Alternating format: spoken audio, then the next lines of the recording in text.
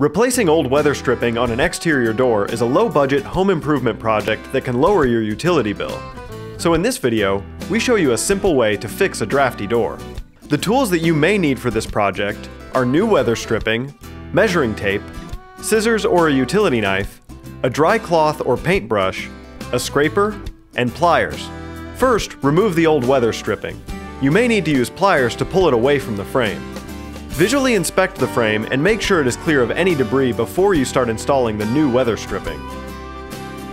Measure the length of each side of the frame and cut the new weather stripping accordingly.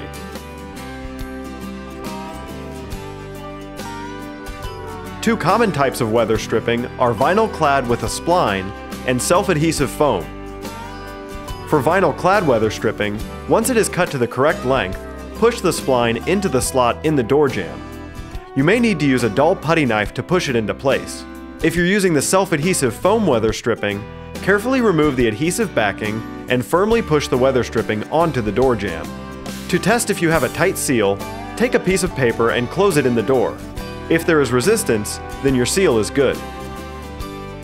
If you have any questions about this process, call Precise Home Inspections at 972-517-8757.